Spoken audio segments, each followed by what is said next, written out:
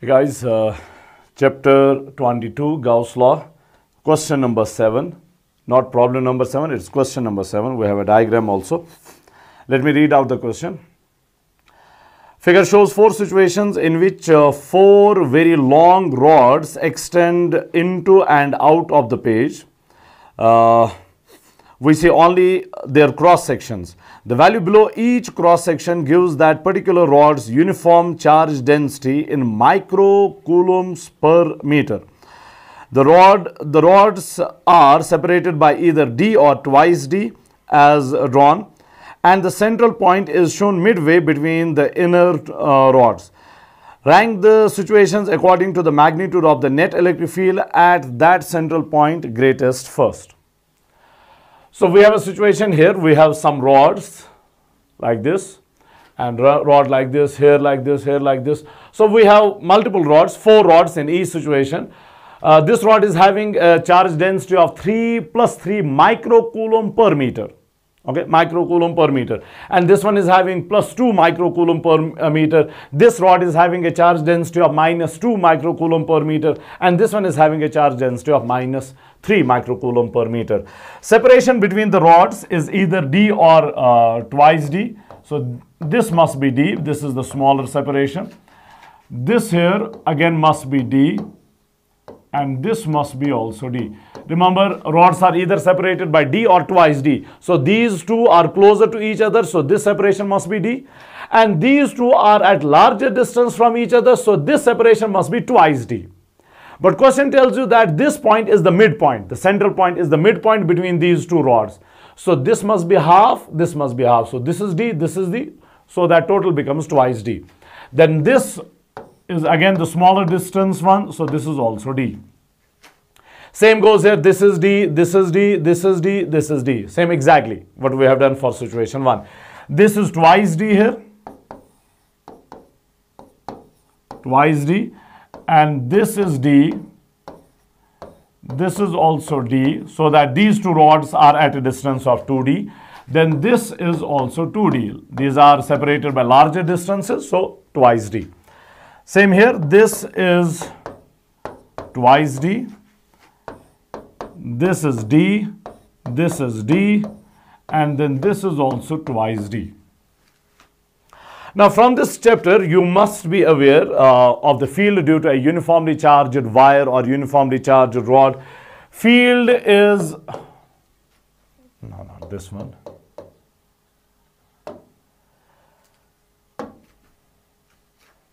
Field is equal to lambda divided by 2 pi epsilon 0 r. Lambda is the line charge density and r is the distance between the two. So lambda is, E is directly proportional to lambda divided by r. Okay, E is directly proportional to lambda divided by r. So now let's see what do we have here. I'll call this rod 1, I'll call this rod 2, and I'll call this rod 3, and I'll call this rod 4. Same goes with other situations. Rod 1 is positively charged, so its field at this point must be radially outward. So this is the direction of the field due to rod 1. So E1, I'll call this. Then rod 2 is again positively charged, so its field will be also radially outward away from the rod. So I'll call this E2. Then rod 3 is negatively charged, so its field will be radially inward, so towards the rod, okay, towards the rod. So E3 is also this way. Then fourth one is again negatively charged, so its field will be also towards the fourth one, radially inward. So we have field like this, E4. So all the 4 fields are in the same direction. So net field will be simply sum of the 4. Okay, net field will be simply sum of the 4. So net field in the first case, I'll call this A, EA, EA. This is equal E1 plus E2 plus E3 plus E4. I'll just write the proportionality, lambda divided by R. Okay, lambda divided by R. So for E1, it will be plus 3. Lambda is plus 3. Just the magnitude. 3 divided by distance is twice d from here to here. D plus d is twice d. So for the first rod, it is 3 divided by twice d. Okay, 3 divided by twice d. Then for the second one, lambda is 2 and distance is d. So plus 2 divided by d. Okay. Then for the third one, lambda is 2, just the magnitude. Okay, just the magnitude, 2, and distance is d. So again 2 divided by d, plus 2 divided by d. Then for the fourth one, lambda is 3, and distance is twice d. So plus 3 divided by twice d. Okay, 3 divided by twice d. So EA is proportional to twice d, LCM. So we'll have 3 plus 2 into 2 is 4, plus 2 into 2 is 4, plus 3. So 3 plus 3 is 6, 6 plus 4 is 10, 10 plus 4 is 14, 14 divided by 2 is 7. So EA is proportional to 7 divided by D. So this is for the first case. EA is proportional to 7 divided by D. Now let's go for situation B. Okay, let's go for situation B. Now for situation B, first rod is positively charged, so its field will be radially outward. So E1 is rightward. Second rod is negatively charged, so its field will be leftward, radially inward. So this is E2. Third rod is again negatively charged, so its field will be radially inward towards the rod. So E3. Fourth rod is positively charged, so its field will be away from the rod, radially outward. So its field will be E2, E4 this way, away from the rod, leftward. Now 1 and 4, lambda is same, plus 2 and plus 2. Distance is same from this point to this point, twice d, and here again twice d. So lambda is same, distance is same. So field magnitudes of 1 and 4 are same. But 1 and 4 are in opposite directions. So they will cancel out, they will balance each other. So 1 and 4 cancels out. Same goes for 2 and 3. Charge density for 2 is 4, charge density for 3 is 4, magnitude and direction distances are same, d and d. So lambda divided by r is same for both of them, but directions are opposite. So E2 and E3 cancels out. So net field is 0. So net field is 0. So for situation B, net field is 0. Net field is 0.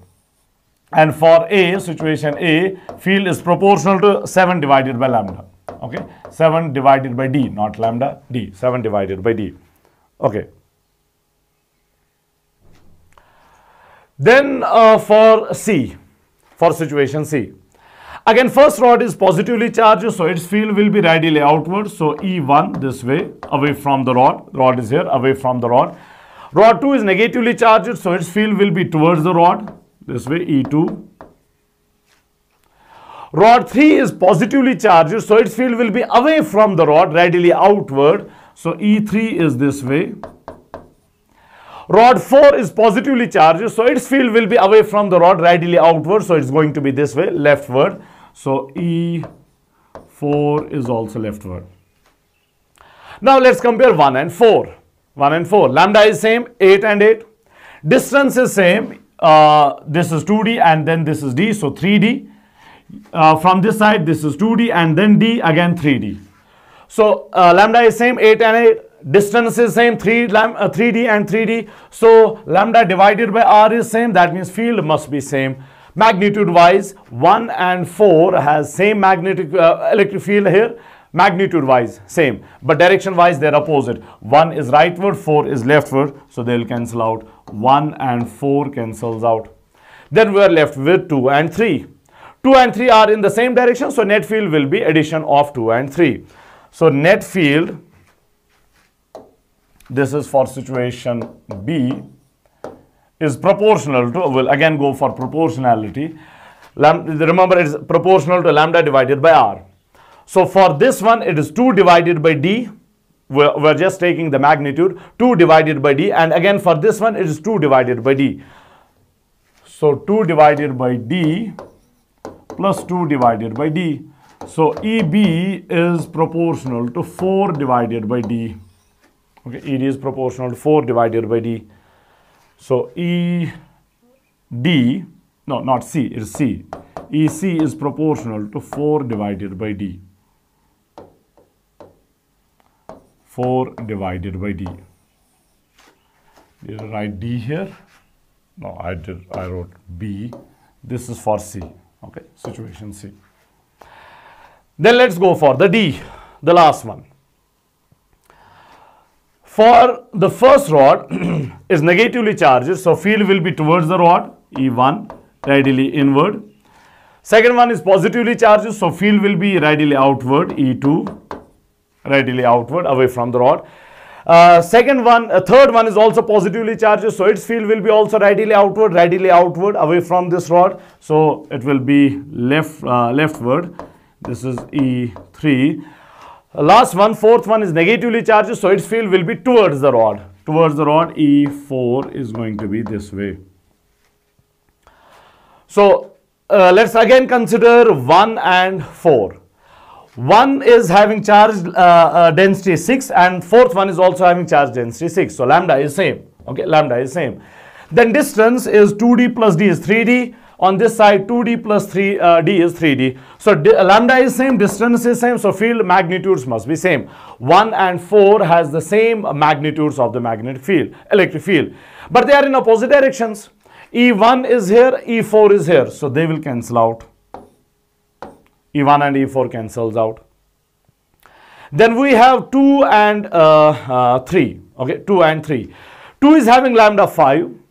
3 is also having lambda 5. So lambda is same. Distance is also same, D and D. Okay, distance is also same. So R is also same. So lambda by R is same. Field magnitudes will be same. But direction wise they are opposite. So 2 and 3 also cancels out. So nothing remains there. So net field is 0. So for D, situation D, net field is 0. Now we have to rank them according to the magnitude of field at the central point. First one, electric field is directly proportional to 7 by D. Second one, it is 0. Third one, it is 4 divided by D. So A is greater. 7 divided by D, this is just 4 divided by D. So A is greater than C, then B and C are equal to 0. So EA, let me choose the white one. EA is greater than, EA is the greatest, then we have C. So EC greater than EC is greater than EB equal to ED, and both of them are 0. So greatest electric field at the central point is for A, then for C, then for B and D, that is equal to 0. Is that fine? That'll do for this session.